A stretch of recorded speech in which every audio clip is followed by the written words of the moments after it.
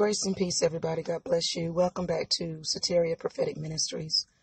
I'm your host, Delisa Fields, and it's a pleasure and honor to be back with you. I want to apologize for the previous podcast.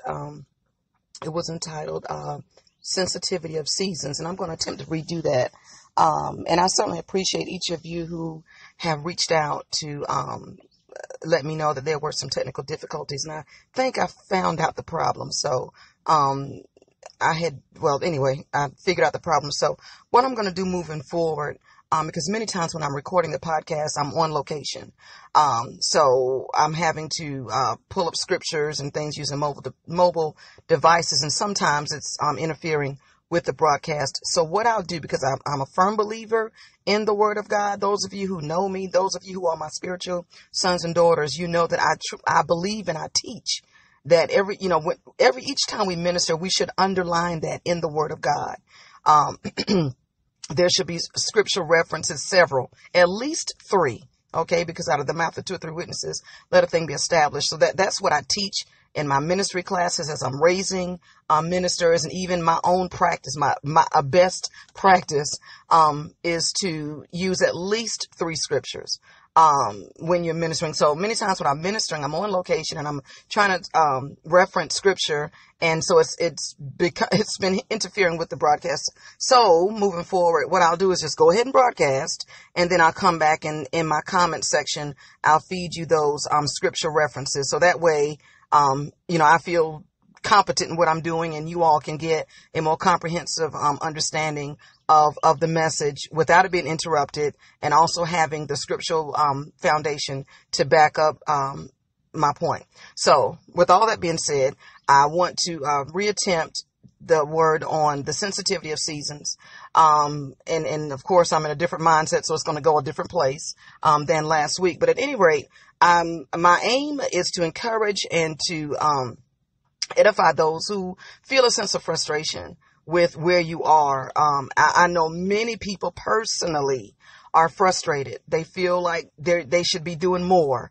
I ministered to one of my spiritual daughters last night, and she's just frustrated. And I believe there's a consensus of frustration among many in the body of Christ, because they feel like they should be doing more. They feel like, God is disappointed in me, and, I've let the Lord down, or I let my leaders down, or, they feel disappointment within themselves. And let me just talk to you like I did my spiritual daughter last night. First of all, you did not let God down. Okay, because nothing is going to take him by surprise. God knows, God sees, and God understands. Now, that's not a token to do nothing and say, oh, well, God understand. No, you do what you can do with what you have. When God told Moses, what do you have? God said, I've got a rod. What is in your hand? And he used what he had. So, if God has equipped you with something, yes, he fully expects you to use it. But understand in that God, there's an understanding that God has concerning the degree to which you can use the thing that's in your hand. If you're raising small children, then this may not be your season to run across the nations.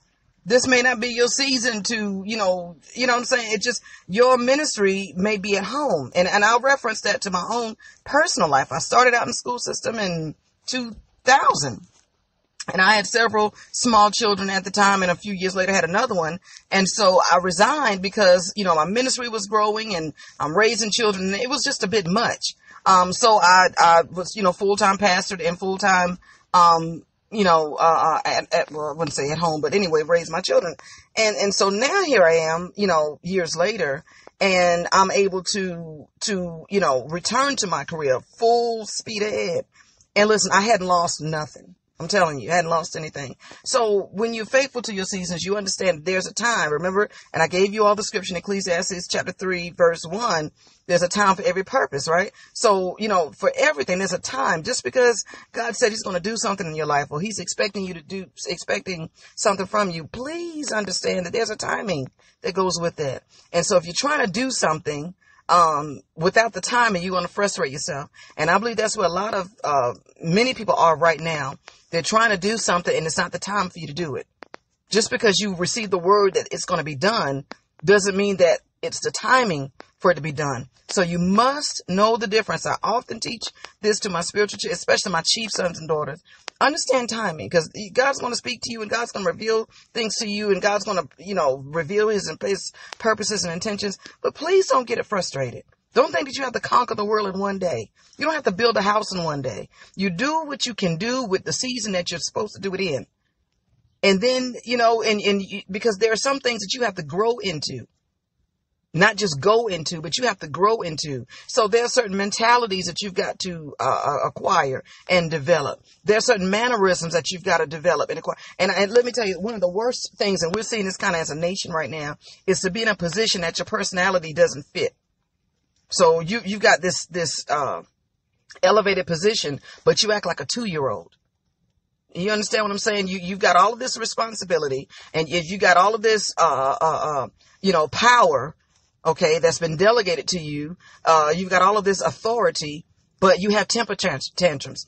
You don't know how to speak to people. You don't know how to communicate. You see what I'm saying? So it's not just about going to the next level. You must also grow to the next level. Many of those of you who may be in management, corporate America, I'm sure you can testify to people that have, high-ranking positions, and their attitude is a hot mess. Okay? Because there's only but so much books can teach you. Life, there's experiential knowledge. All right? There's experiential knowledge, which is experience. And so in some jobs, listen, they want you to have a degree, but they're also looking at experience. And gosh, that's a big one. How long have you been functioning in this capacity? And how well have you done? And I think that goes, I think you can apply that across many, many areas. How long have you been in this relationship? And how well have you functioned? So many times, the way that you conduct yourself, it can be an indicator of how well prepared you are for the next season. You see what I'm saying? So when we talk about being sensitive to your seasons, it's understanding where you are and accepting that. I'm not saying be satisfied with it and don't want anything else, but I'm saying to accept where you are. This is where I am. If you are a single mother and you're raising, children, that's your reality. Okay. Now, it may not be the ultimate plan of God for your life, but that's your reality. And so you've received a word that God is going to open doors for you and God's going to send you to the nations or whatever, understand in that. Don't get frustrated and start to despise your children or despise your wilderness because you're so ready to go to this next place. What God did was he shined a light on your future and he gave you insight into where you're going. That's for planning purposes. Everybody knows to plan, right? That's for planning purposes. It does not mean, just cut people off, shut doors and quit your job and sell your car and get ready to go to the nation. That's not even wisdom, people of God. He's showing you, okay, this is what I have for you. This is what you need to prepare for. This is what you need to expect. This is what you need to target and align your life towards, because this is what's going to happen. Now, does that mean you totally disregard everything that's happening right now? No. Why? Because what you're doing right now is a part of the preparation process to get you to where you need to be.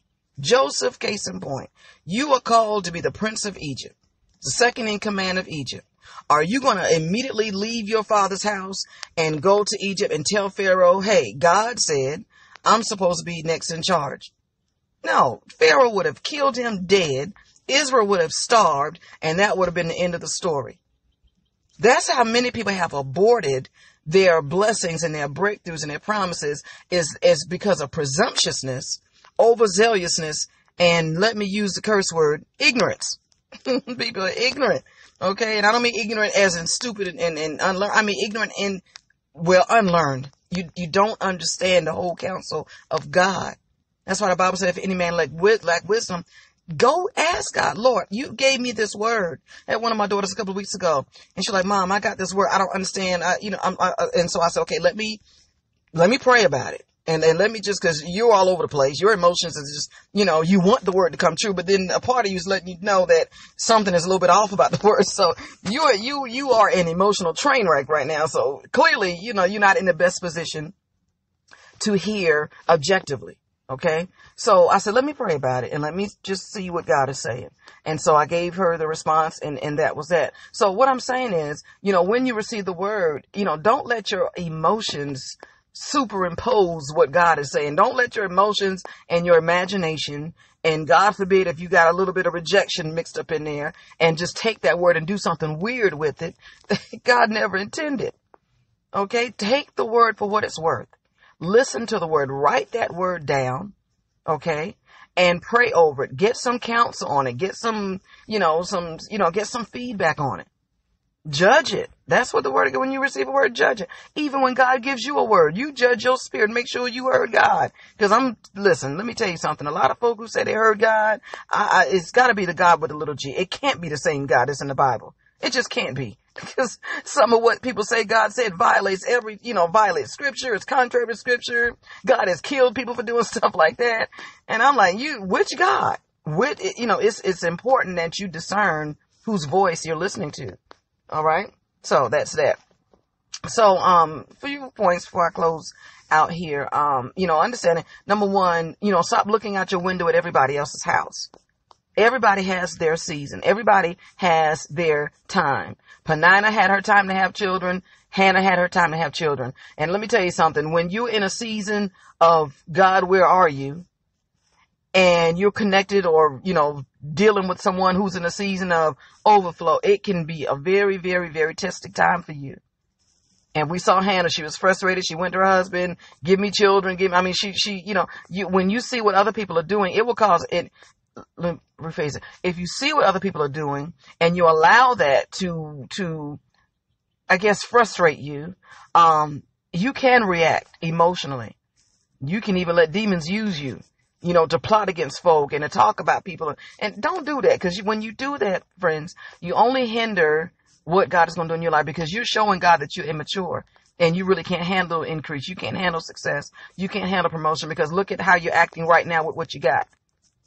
Look at what you're working with and look at you. You understand? So a lot of times, we say, oh, it's the devil holding me back, the devil to shut the door. And no, not always the case.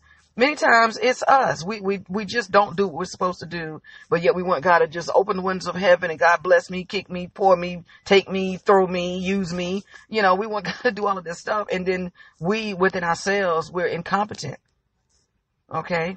So I'm going to come back and talk a little bit more later about sensitivity in seasons, because I don't want you all to get frustrated. I want to encourage you that God is going to do what he said he's going to do, flat out.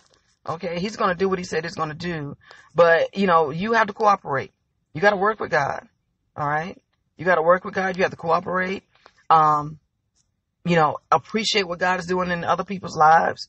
But that's them. That's their lane. You don't know what they sacrificed. You don't know what their process looked like. You don't know what their wilderness, you don't know how many years they've sowed, in deed and time. You don't know this story. All you see is the fruit coming out off the tree and the wheat coming out the ground. But you weren't there when they put the seed down. You weren't there when they trimmed and purged and burned the field. You don't know. So it's, the Bible says he that comparing himself to another is not wise. It's a foolish thing to look at somebody's season and envy them and get mad at them. Number one, because you don't understand what they went through. That's number one. Number two, you only shortchange your own self and you delay what God is doing in your life, because you're proving to God with the attitude, with the envy, with the jealousy, with the temper tantrums. You're proving to God, I'm not ready. Your actions are telling God that you're not ready. Okay. So be encouraged. We're going to come back and finish talking about this. And, but in the meanwhile, go and look at Ecclesiastes chapter 3, look at Joseph in, Egypt, look at Moses in the wilderness. Amen. And look at Hannah and Peninnah, and just look at that in terms of seasons. And then we'll come back and wrap this up. All right. God bless you. Grace and peace. Until next time.